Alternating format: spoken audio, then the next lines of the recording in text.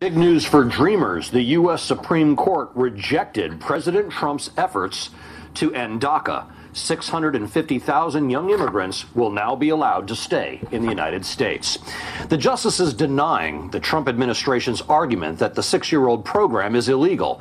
Fox 35's Amanda McKenzie talking to a lawyer about what that means for the future.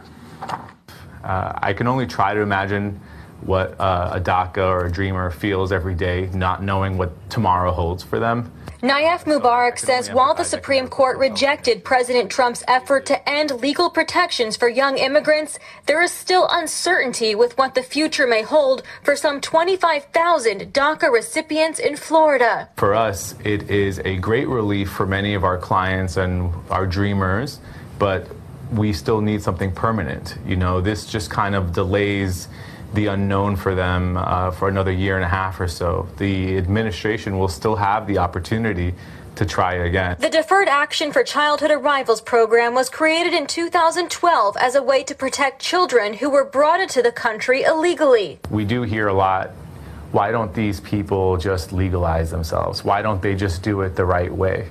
Well, the truth is there is no way. There is no way to just apply and become legal if you are ineligible for your manner of entry. Shut out from citizenship due to technicalities in the system. They were brought here by somebody, and now they're serving a life sentence of not being able to get a permanent status in the United States. Moreover, to be eligible for DACA, you can't have major criminal history. You must be a pretty much a law-abiding citizen. So they are being screened. The Supreme Court ruling that the Trump administration did not follow proper procedure when attempting to end DACA means some 650,000 people nationwide can breathe a sigh of relief, at least for now. In Orange County, Amanda McKenzie, Fox 35 News.